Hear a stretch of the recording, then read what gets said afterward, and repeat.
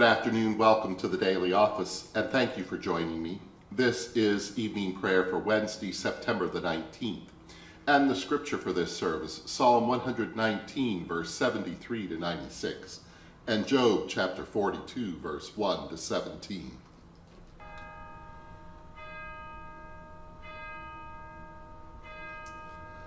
O God, come to my assistance, make haste to help me. Glory to you, source of all being, eternal Word and Holy Spirit, as in the beginning, so now and forever. Amen. Alleluia, it was your hands that made me and shaped me. Help me to learn your commands. Alleluia. Psalm 119. It was your hands that made me and shaped me. Help me to learn your commands. Your faithful will see me and rejoice, for I trust in your word.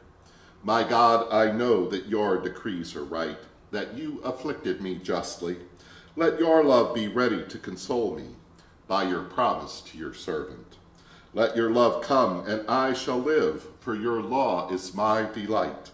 Shame the proud who harm me with lies, while I ponder your precepts. Let your faithful turn to me, those who know your will.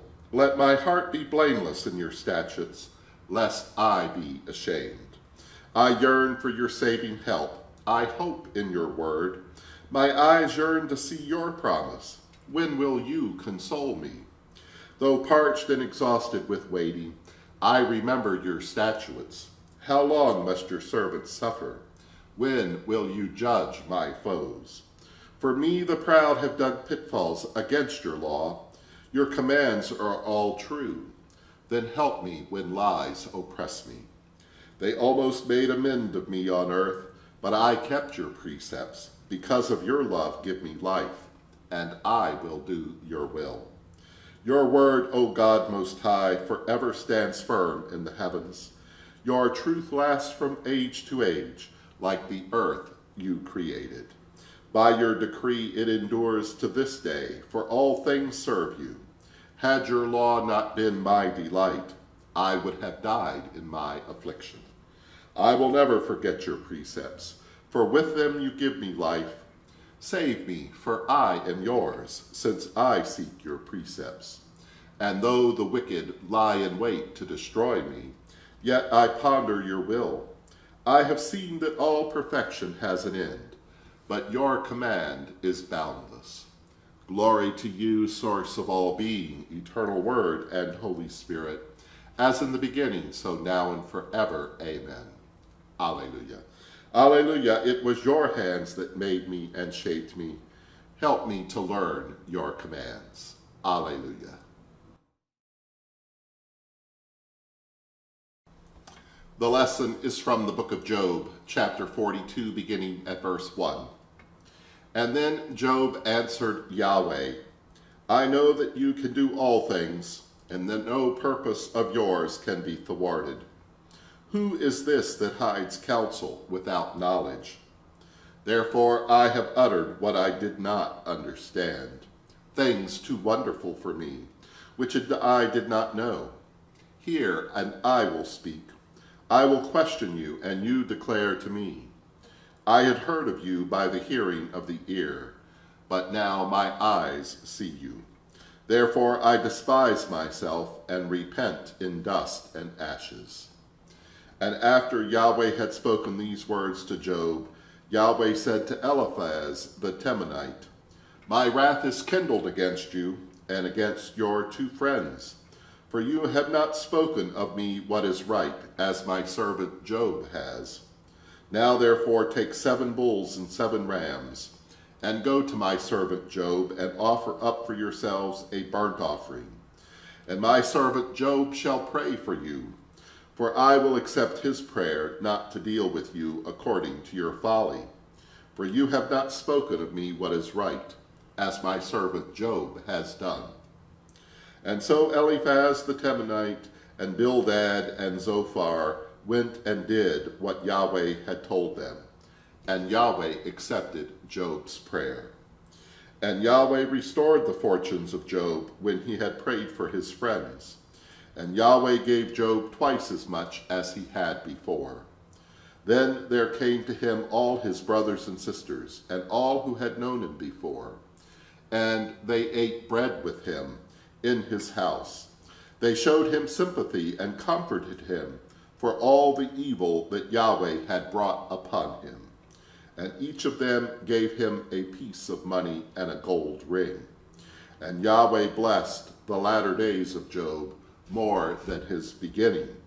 And he had 14,000 sheep, 6,000 camels, 1,000 yoke of oxen, and 1,000 donkeys.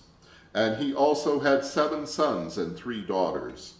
And he named the first Jimnah, and the second Kezai, and the third Karen.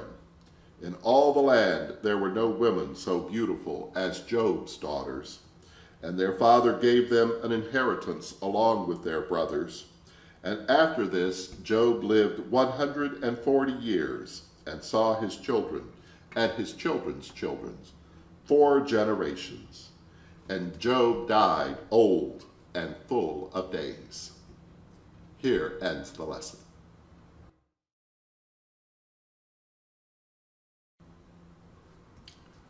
Now let us offer our prayers and petitions, that this evening may be wholly good and peaceful, that your holy angels may lead us in paths of peace and goodwill, that we may be pardoned and forgiven for our sins and offenses, that there may be peace in Jerusalem, unity in the church, and peace in the whole world, that we may depart this life in your faith and fear, and not be condemned before the great judgment seat of Christ, that we may be bound together by the Holy Spirit in the communion of Francis and Clare and all your saints, entrusting one another and all of our lives to Christ, and for all of your intentions. Our beloved which art in heaven, holy is your name. Your kingdom come, your will be done on earth as it is in heaven. Give us this day our daily bread. Forgive us as we forgive others. Lead us not into temptation, but deliver us from evil. For the kingdom, the power, and the glory are yours, now and forever. Let us pray. O look with pity, O heavenly God, upon the people in this land who live with injustice, terror, disease, and death as their constant companions. Have mercy upon us. Help us to eliminate our cruelty to these our brothers and sisters. Strengthen those who spend their lives establishing equal protection of the law and equal opportunities for all, and grant that every one of us may enjoy a fair portion of the riches of this land. In Jesus' name we pray. Amen.